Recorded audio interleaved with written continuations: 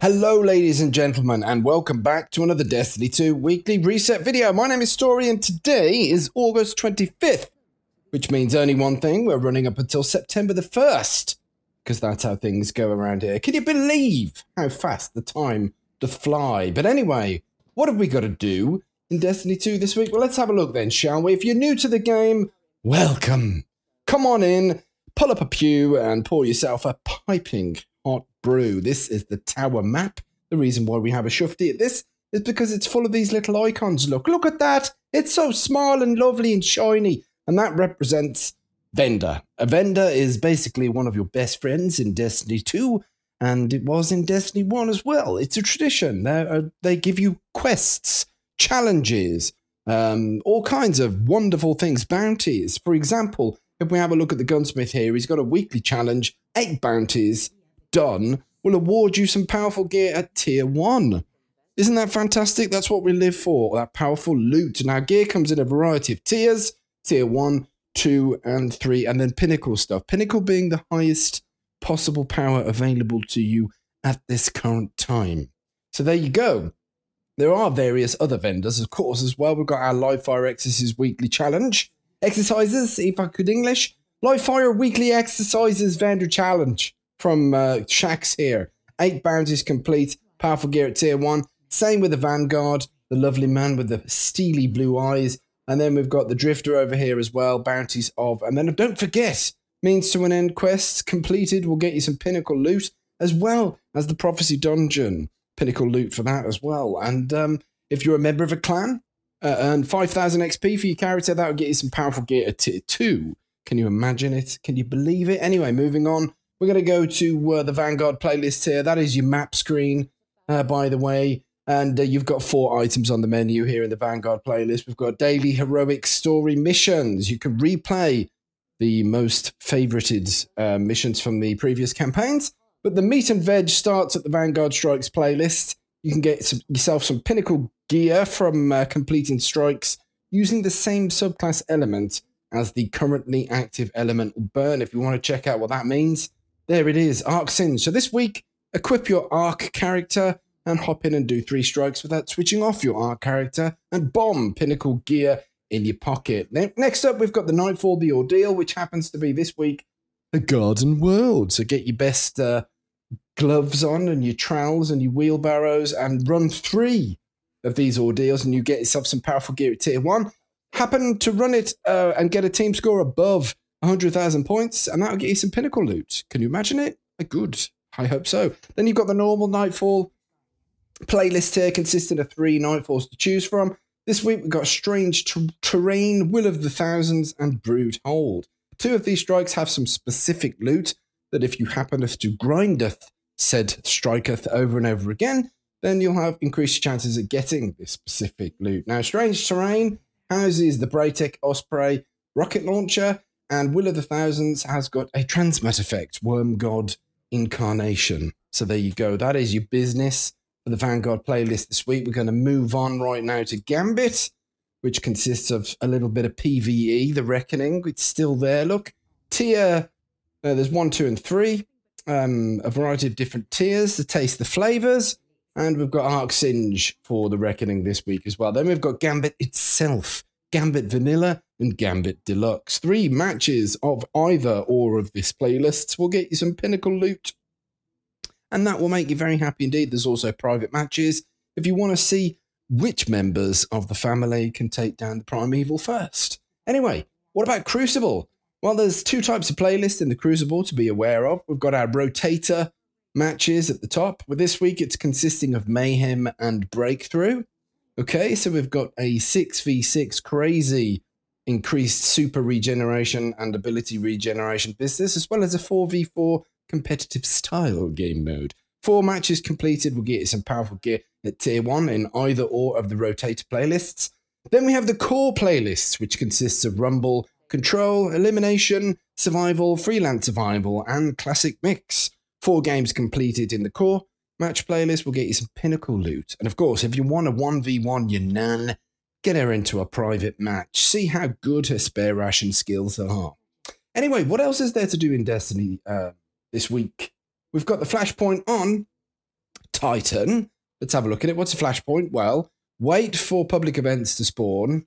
It's the total law of the sod that there's none at the moment for me to point out. But whenever a public event spawns, go do it and watch this progress bar with the lovely Sloan here go upwards towards 100%. Once it reaches 100%, you'll get some powerful gear at tier 1. So the flashpoint is on Titan this week. What else is there? Well, on the moon, there's plenty activities. We've got nightmare hunts. For example, if you complete 3 of these nightmare hunts, you'll get some powerful gear at tier 1. And then completing a nightmare hunt on master difficulty will get yourself some pinnacle loot. Speaking of pinnacle loot, you can also get some from the Pit of Heresy dungeon and of also the Garden of Salivation raid as well. Vendors will offer you some business here. We'll have a look at that one first. The memory quest completed will get you some powerful gear at tier 1. And then if you hop on over into the Sorrow's Harbour and defeat 30 nightmares, you'll get some powerful gear at tier 1. This is Altars of Sorrow, so go here and then go here.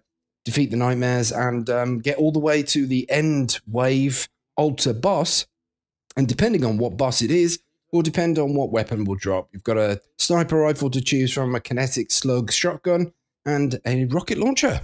How's about that then? I can hear you screaming with joy. But anyway, there we go. That's the stuff on the moon. The Dreaming City this week, week 1 is the Curse week, and the Ascendant Challenge is on Gardens of Essela. Don't forget to run over to Petrovenge and get your bounties first. If you're interested in Escalation Protocol on Mars, this week it happens to be the shotgun drop-in. So if you needed that in your collections, then this is the week to farm for the shotgun. Can you believe it? Anyway, what we're going to do now is hop on over to one of our favorite vendors, the Gunsmith, and just run through the bounty system for our newcomers to the game, as we like to do, because we cater for everybody here. We've got weekly bounties, 2 of, daily bounties, 4 of, and then some additional bounties. And you can have an unlimited amount of additional bounties. It doesn't matter what vendor you happen to procure these bounties from. You can keep going back to grab additional bounties as much as you like, as long as you've got the glimmer, basically. But anyway, weekly bounties award XP, glimmer, an upgrade module, which is very important for upgrading your equipment. And we've got some planetary resources as well. Then there's the daily bounties, which once completed will give you mod components and enhancement cores. Again, 2 very nice components for upgrading stuff, and you will need those. You can spend your mod components on mods. Isn't that convenient? Anyway, these mods rotate on a daily reset. So if you're not after these, or if you're not interested in these, they will rotate in 24 hours time. So come back. But anyway, for this week, for today rather, we've got Quick Charge, that's an armor mod, and then Minor Spec for your weapon mod. There's also some material exchanges here that you can get into if you're rich enough.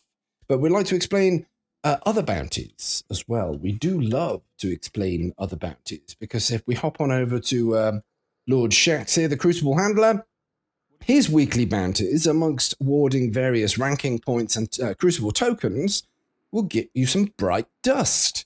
The additional bounties don't award any bright dust, but the additional bounties do, sorry, but the dailies don't. There you go. So if you're after some bright dust farmings, then the Crucible, Vanguard, and the Drifter, all of his weeklies and additionals will get you some bright dust, and bright dust can be spent in the wonderful Eververse store if you're after cosmetic items, for example. Look at all this glorious stuff. Like, you can either spend your hard-earned peanut, real money, and trade it in for some silver. That's the main currency. Or you can farm your bright dust and spend it on various cosmetics in the game that way as well. So some stuff is only available for silver, but it is a very small minority of all the things on offer. But anyway, the weekly offerings featured this week are Ira's Grace. I think that's how you pronounce it. I'm going to go with that. That's an exotic sparrow, and boy, is it shiny. Have a look at that, then. Then we've got the Intimidating Snap. That is intimidating. I wouldn't like to wake up to that. And then we've got the Summertide Kite. That's an old ship, but it's nice nonetheless. Then there's the Spelunking Shell. If you fancied a bit of that, look, the perks on that are Treasure Hunter and Speed Demon. Then we've got Shocking Entrance. That is definitely the one that I'd have for my Warlock, being a bit of a Stormcaller main. And then this is the exotic stuff that you'll get on a daily basis. So this changes every day, this little tab down here. And today it's the Sanctum Plate Shell. There it is, look in all of its glory. Then there is some featured stuff for Bright Dust, a bunch of consumables. There's the sweltering heat emote with a remote fan there. We've got the catching rays if you want to sun your neck beard after putting on your deal with it shades. There you go. Crisp up your neck beard. And then there is a flamingo projection there for your ghosts. Oiled algae. I don't think I have that, so I'm going to get that. That's a shader. That's one of the special Eververse ones. Anyway, moving on, we've got the summer solstice of heroes. That's still active, so you can buy your solstice bundles and all this kind of business. This is the glowing effects for stuff. Oh, then it's a universal ornament as well. I didn't realize that you could buy the ornaments, but there you go. Isn't that nice? So there we go. There it is. There's lots of stuff for you to choose from. Emotes, weapon ornaments, ghost shells, sparrows, ships, you name it, they've got it. You can browse that at your own leisure, but items will become unavailable for purchase after the event. Then there is the seasonal stuff. So all the ornaments and finishers and cosmetic business for the season is still there. Again, items may become unavailable for purchase after the season ends. If they are still available, they'll end up here in the archive. So this is all the previous cosmetics from previous seasons, basically. And you can peruse it at your leisure. Here is the meat and veg, Bright Dust section. This week we've got the Micro Mini. Isn't that adorable? Then we've got the Edge of Worlds ship. Why can't you rotate that one, eh? And then there's the Silly Handshake for people that love to do that kind of thing. Let's do it again. Amazing. And then there is the Flick of the Wrist. Extra special stuff there. And then we've got On Gilt Wings. Nice. Isn't that clean and tidy? Digital Ops, weapon ornament for the Mighty Multimeter, as it's so often called. And then there is the Triumphant Projection for your Ghost. And boy, is it triumphant. We've also got lots of flair. There's transmat effects and ghost projections and stuff. And your consumables. And that, ladies and gentlemen, wraps up the weekly reset from 25th of August to the 1st of September. I hope you have an absolutely fantastic week in Destiny 2 and that you're keeping yourself safe from awful things happening within the world. So there you go. Take care of yourselves, take care of each other, and remember, smoke me a kipper. We'll be back for breakfast.